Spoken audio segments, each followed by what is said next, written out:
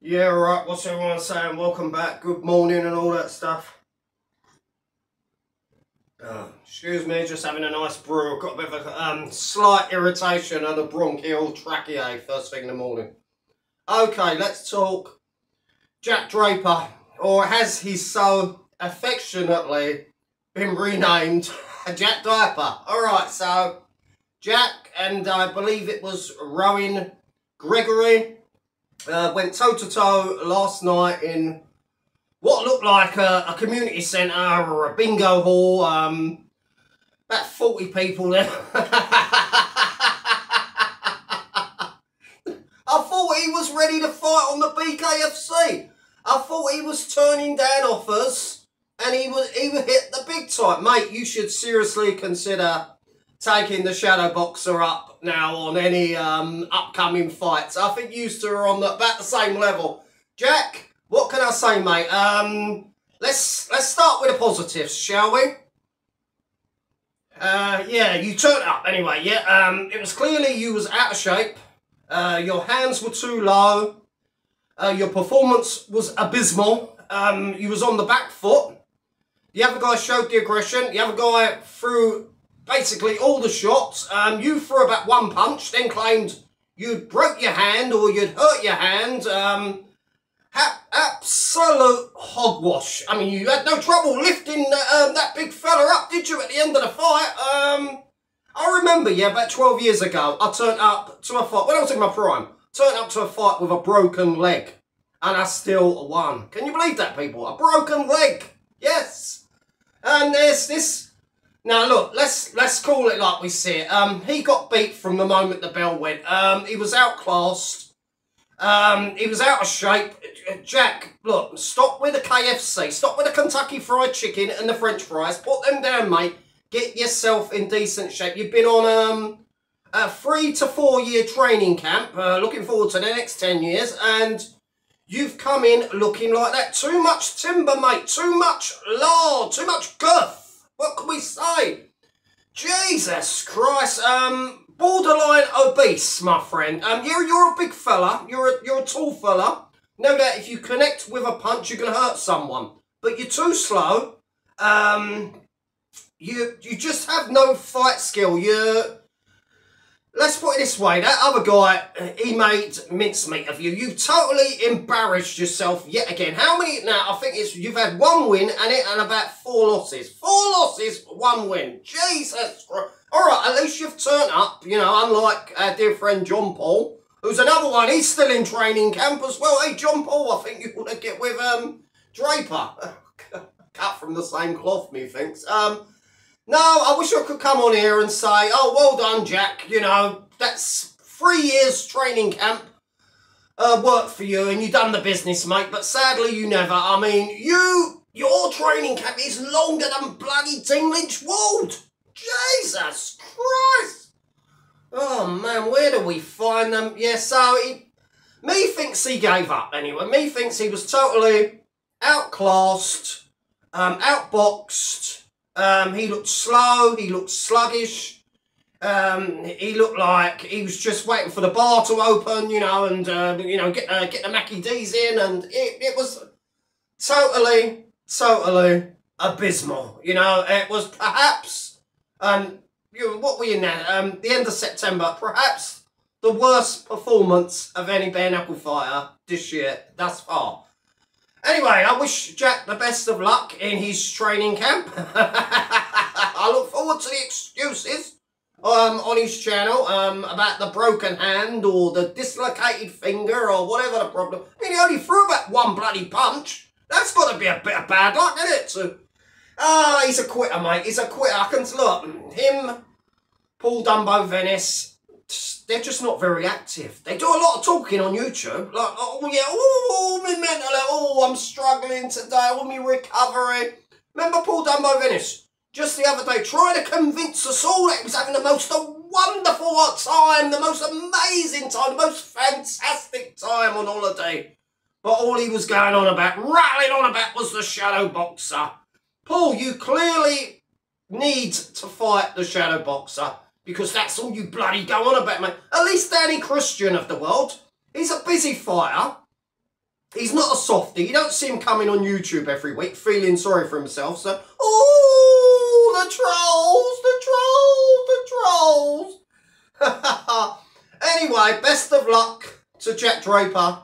Jack Draper, sorry, in his next 10-year training camp. Jack, a bit of advice, mate. Lose some weight. Lose some weight. Get on that treadmill. All right, narrative destroyed. Done a little reply, didn't he, to the doctor yesterday, claiming this, that, and the other. Yeah, I've stopped making the Paddy Scotty video because I know how it's going to play out. I've already said how it's going to play out. I know where it's going. I've just pointed people in the right. No, mate. No, mate.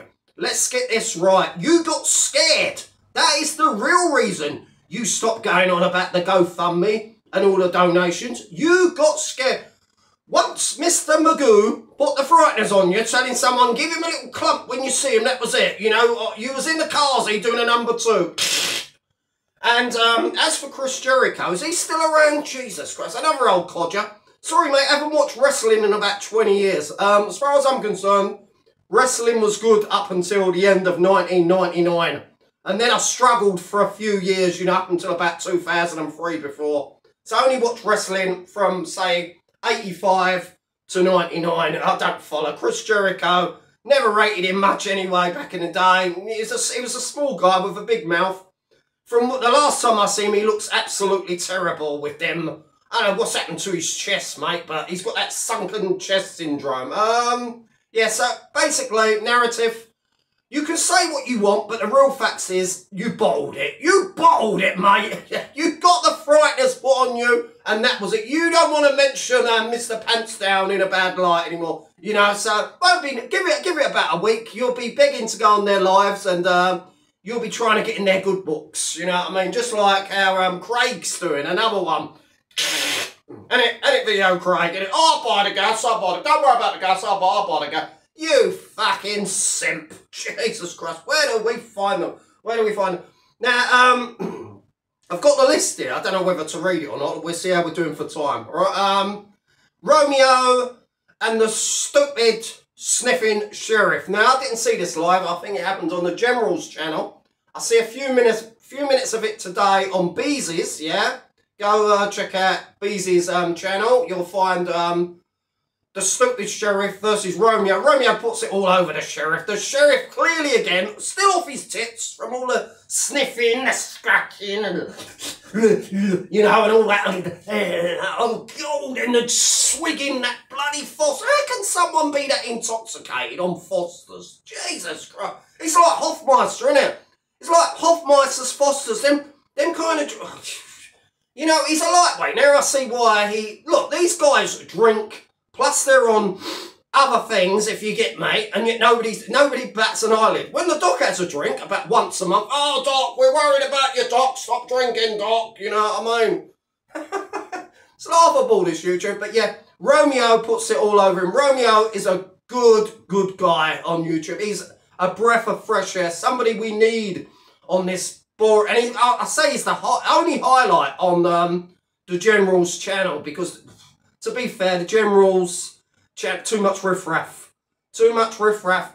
Bob Fart, even he's got his own channel. I think I heard that Narrative Destroyer turned up on Bob Fart's channel. Well, there you go. That sums up Narrative and his, that's his standards for respect. You know what I mean? So, let's not talk about the real reasons why you backed out of mentioning anything more about the Scotty Pants Down and Sheriff situation, shall we not? Narrative, because wink wink, you know, we know the little secret. Alright, Amy the Problem Child done a great video highlighting about these spongers, these beggars, these con men, these scammers, namely Pants Down and Sheriff.